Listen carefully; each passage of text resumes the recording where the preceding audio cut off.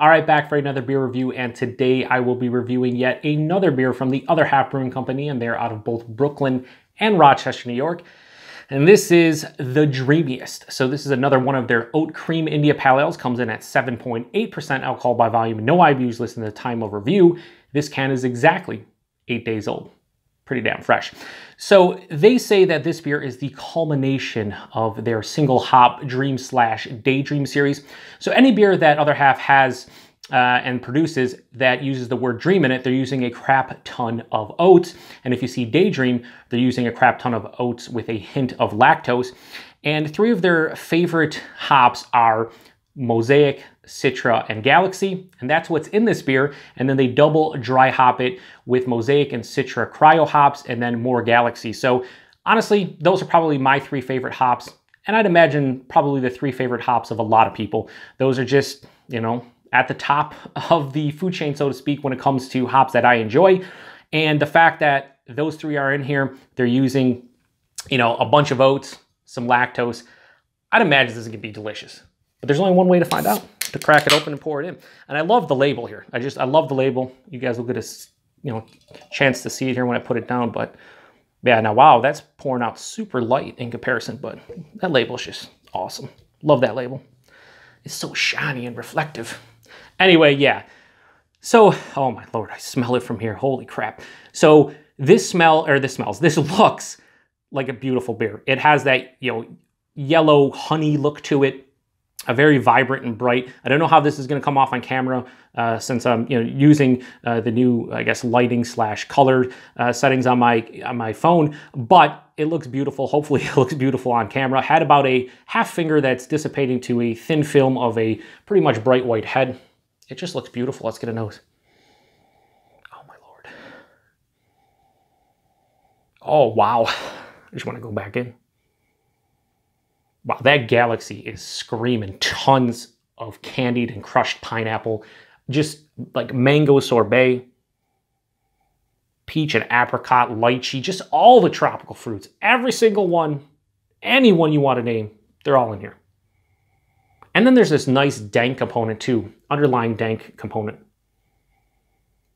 Definitely a little bit of vanilla from that lactose. They usually say in the Daydream they're using a hint of lactose. More often than not, I get a little bit of a vanilla, characteristic, and that's what I'm getting here. It's not huge, but it's noticeable.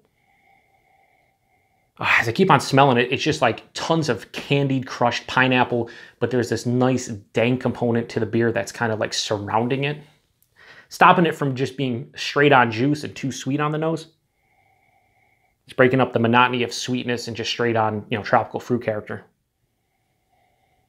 Man, I could just sit here and smell this for like the next 20 minutes and be happy. I don't even have to taste it. But when you review beer, you gotta taste it. Anyway, let's get into this one. Cheers, everyone.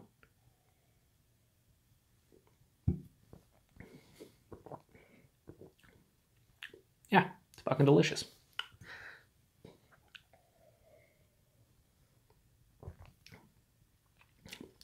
I will say this, the nose was way more, dare I say, bombastic and vibrant and just in your face than the taste is. The taste is still awesome though. So first off, body and mouthfeel. I say this in every single Other Half review, but it's Other Half. If you've never had a Other Half beer, basically the body is like medium to higher side of medium body. This is 7.8, approaching imperial strength, but like higher side of medium body is fine. And then because of those oats, because of that lactose, it's smooth, it's creamy, it's luscious, it's pillowy, it's everything, any word you want to use to describe a very soft and smooth mouthfeel. Yeah, can be used here. But the nose kind of follows suit, but just dialed back about 25%. Tons of crushed pineapple, more mango, I would say, and apricot and like peach stone fruit vibes. There's definitely more citrus too in the taste. Thought there wasn't really any on the nose, but in the taste I'm getting more of like a sweeter orange, some pithy, and almost slightly bittering like grapefruit, some of the peel as well. A little bit of lychee. It's not super complex, But there's quite a bit going on here. The thing is, at 7.8%, I can't tell it's 7.8%. There's a little bit of a warming into the stomach, but outside of that, no, I can't. You know, it's almost 8%, drinks like it's like 6. What I do like, though, is as I continue to drink on it, there is a slight to moderate bitterness building up on the back of the palate and a decent dryness that's kind of drying out, which is keeping it from being too sweet, because right up front, just all that like creamy, sweet pineapple and tropical fruit character, it's kind of hit midway through your palate with a like herbaceous dankness, and then on the back end you're left with a moderate, well, slight, we'll just go slight to moderate bitterness, like I said, and then a little bit of a dryness, like a semi-dry finish, and it makes it infinitely more drinkable. I do think without that, for me, this would not be all that drinkable. But as is, yeah, it's another delicious Other Half beer. What else is new? You guys come here, you see an Other Half review. Eric Gilbert does it, you know, what's Other Half? What's Bellwoods? I don't know. They're delicious beers. That's what they are, Eric. And the Dreamiest from Other Half is going to get a 4.5 out of 5. It's not my favorite.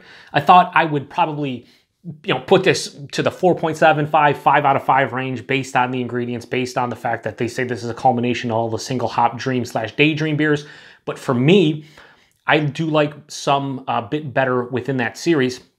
But regardless, this is absolutely divine. It's a delicious beer. It's super tasty. It's fun. It's complex, but not overly so. And the best part about it is that it's super easy to drink at almost 8%. And you can get in trouble with this one, so watch out. Anyway, that does it for another beer review here on the Beer Patrol. I appreciate you guys all stopping by to check out another review. And until the next one, cheers.